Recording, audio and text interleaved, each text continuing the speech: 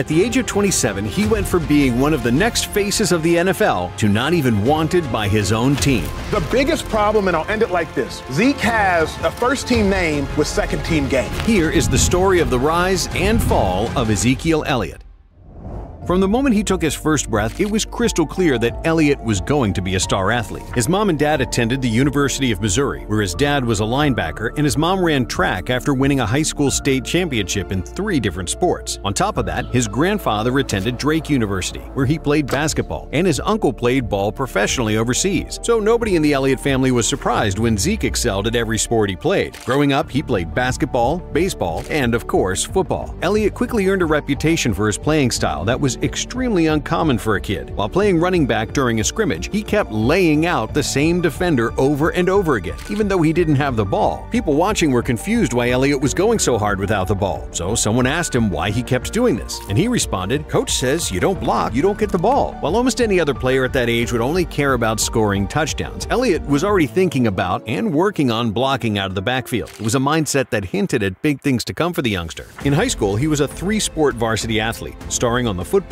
basketball, and track teams. With all 3 of them, Elliott relied on a very special combination of power and speed. Someone that strong simply wasn't supposed to be able to move at the speeds he could. Elliott showed this off on the track while dominating the competition. As a senior, he won state championships in 4 different events: the 100-meter dash, the 200-meter dash, 110-meter high hurdles, and the 300-meter hurdles. Elliott added one more trophy to his shelf by being named the State of Missouri's Gatorade Track Athlete of the Year. On the football field, he leaned on this otherworldly ability to become nearly unstoppable by running defenses over or simply outrunning them. As a junior, he rushed for 1,802 yards and 34 touchdowns, while adding in 401 receiving yards and 6 more touchdowns. Then, as a senior, Elliott ran for 2,155 yards and 40 touchdowns, while totaling over 3,000 all-purpose yards and 50 scores. After having torn it up on the gridiron and the track, Elliott established himself as a highly rated consensus 4-star football recruit. He was highly sought after by top programs around the nation, like Ohio State, Florida State, Arkansas, and Missouri. There was plenty of pressure on him to follow in his parents' footsteps and pick Missouri, but Elliott ultimately decided to start his own legacy and committed to the Buckeyes. I'll be taking my talents to Columbus, to The Ohio State University.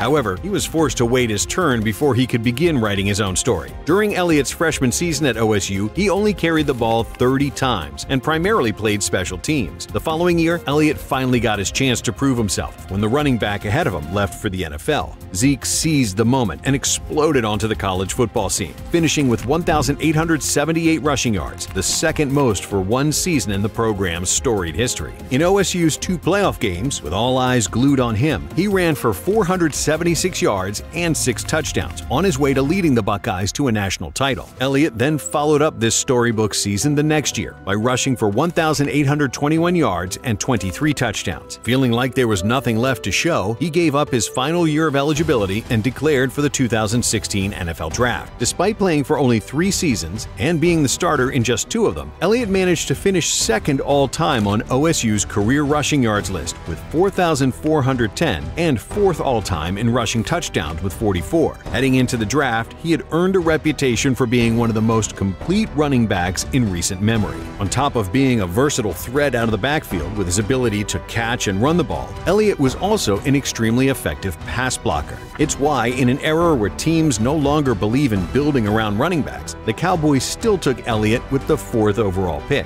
With the numbers he put up in college and the unusually high draft pick used on him as a running back, Elliott was expected to shine in Dallas on day 1. Unlike his fellow rookies, there was no time to adjust to playing at the next level. Ahead of week 1 of his rookie season, he was named the Cowboys' starting back, and things got off to a far from ideal start for him. In the season opener, he had just 51 rushing yards on 20 carries. Then in week 2, he had 21 carries for 83 yards and fumbled twice. Even though it was still very early in the year, people began to question if Dallas had reached in drafting Elliott. The next few games were going to be crucial for not only proving them wrong, strong, but also boosting Elliott's self-confidence. In each of the following 4 games, Elliott rushed for over 100 yards, for a total of 569 rushing yards. Elliott built off this sudden momentum and finished the year rushing for 1,631 yards and 15 touchdowns. As just a rookie, he led the league in rushing yards and was 3rd in rushing touchdowns. With the 3rd most rushing yards in a season by a rookie in league history, Elliott was named first-team All-Pro. In the postseason that year, Elliott rose to the occasion and had 125 rushing yards in the Cowboys' 34-31 divisional round loss to the Packers. He became just the 2nd rookie in franchise history to rush over 100 yards in a playoff game.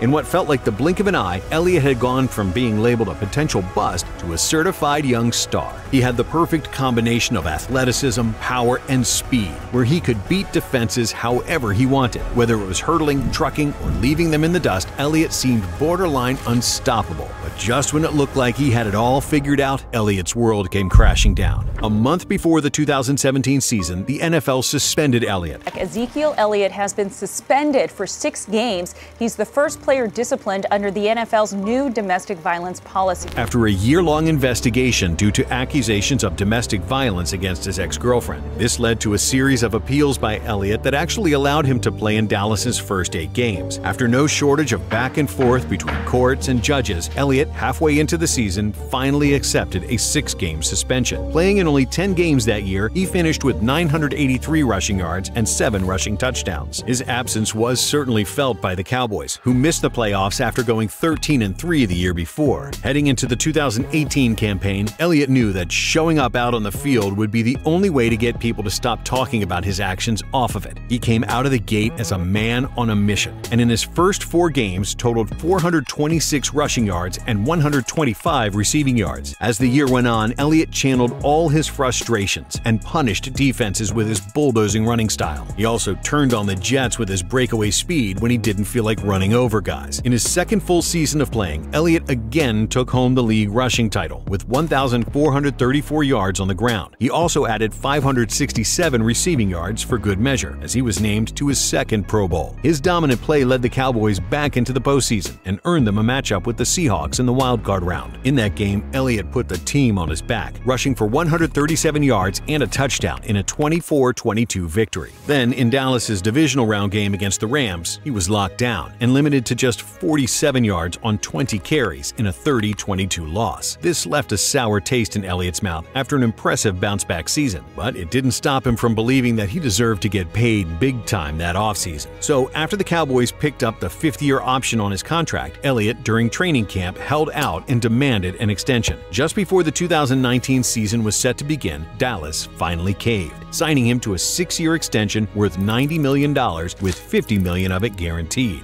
It made Elliott the highest-paid running back in the league. Anytime a player inks a massive contract like that, the following year they're expected to take their play and their team to another level. For Elliott and the Cowboys, that didn't exactly happen. He put together a solid season with 1,357 rushing yards, 4th most in the league, but the team went 8-8 and missed the playoffs. 2020 was supposed to be the year where Dallas figures it out and Elliott reclaims his throne as top running back in the league. It was indeed a turning point for both parties, just not in the right direction. As the team went 6-10, Elliott finished with only 979 rushing yards and 6 rushing touchdowns. It was the lowest rushing total of his career, even lower than the season in which he was suspended for 6 games. People wondered if this was just a fluke for him or if it was the new norm. Playing all 17 games in 2021, Elliott only had 1,002 rushing yards. The explosiveness he had used to become a star just wasn't there anymore, and this time his struggles didn't bring the team down with him. The Cowboys went 12-5 and began to lean on someone else in the running game to carry the load. With Elliott having lost a step, Tony Pollard had his coming-out party, rushing for 719 yards while averaging 5.5 yards per carry. He went from being known as Elliott's backup to fans calling for him to get more touches or